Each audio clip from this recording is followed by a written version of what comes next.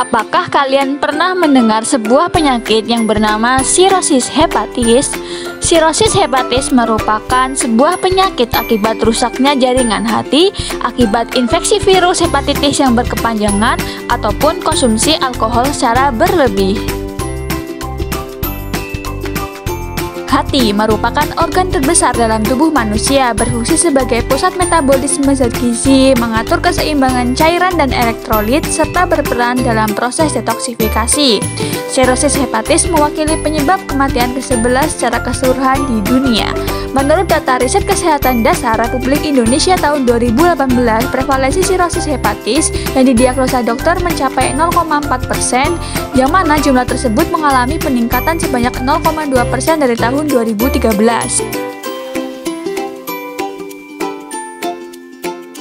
Lalu apa saja sih penyebab dari sirosis hepatis? Sirosis hepatis disebabkan oleh pola makan yang buruk, makanan yang tidak higienis, minum alkohol yang berlebih, penyakit liver yang berat, serta konsumsi obat yang mengandung zat hepatotoksik. Adapun tanda dan gejala dari sirosis hepatis antara lain nyeri di bagian perut, lemas, mual, muntah, perubahan pola nafsu makan, perut membesar atau asites, serta badan menguning. Adapun dampak lain yang timbul akibat sirosis hepatis antara lain munculnya varises esofagus di kerongkongan, spider nevi di kulit, mata menguning, serta pembesaran kelenjar limfa atau yang disebut dengan splenomegali.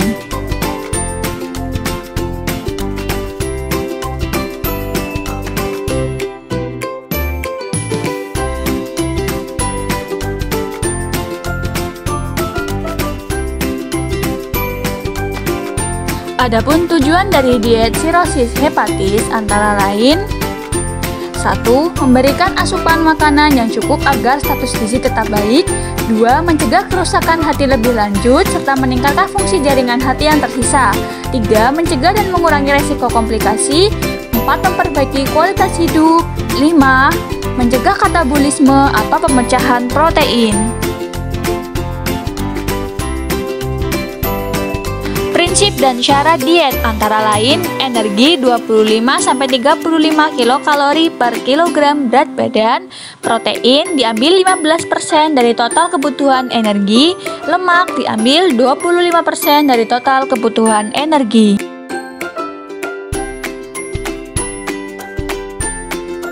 Selanjutnya untuk karbohidrat diambil 60% dari total kebutuhan energi, serta yang terakhir serat dari sayur dan buah untuk memperlancar saluran pencernaan.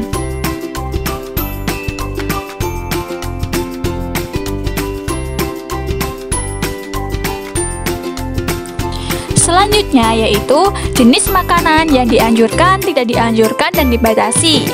Kira-kira apa saja ya jenis makanan tersebut?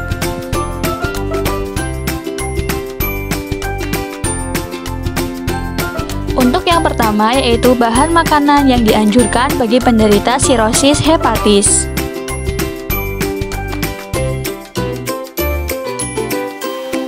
Untuk sumber karbohidrat ada nasi, mie, bihun, kentang, gula, serta madu. Protein hewani ada telur, daging tanpa lemak, ayam tanpa kulit, ikan, susu, dan lain-lain.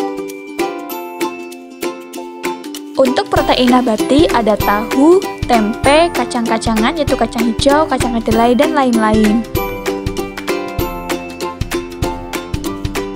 Sumber minyak dan lemak ada semua jenis minyak, mentega, margarin, santan encer, serta alpukat.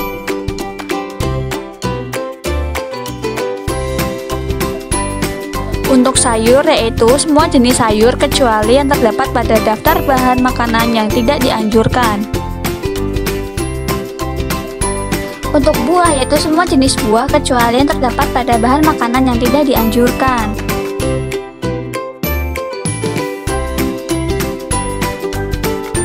Untuk bahan makanan yang tidak dianjurkan antara lain minuman beralkohol, kopi kental, minuman bersoda, minuman dalam kemasan, makanan tinggi garam, susu kental manis, cuka, tape, serta es krim.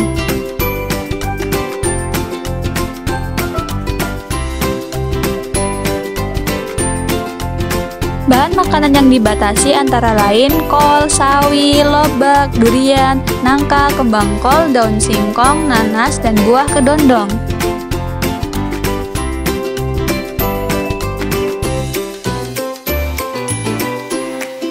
Adapun yang terakhir yaitu contoh menu yang dapat diaplikasikan di rumah.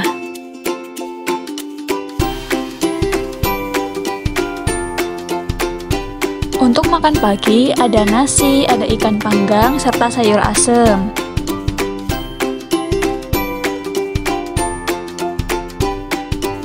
Selingan pagi, ada buah pisang dan biskuit.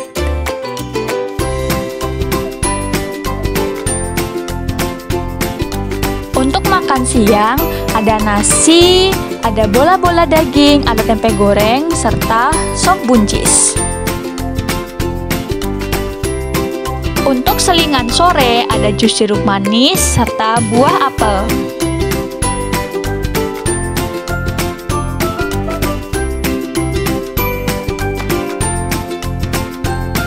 Untuk makan malam yaitu ada nasi, ada ayam, ada perkedel tahu, serta ada sop bayam. Dan untuk selingan ada buah pepaya.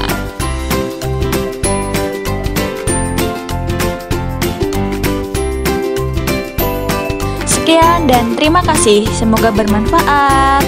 Ayo ubah pola makan untuk hidup lebih sehat.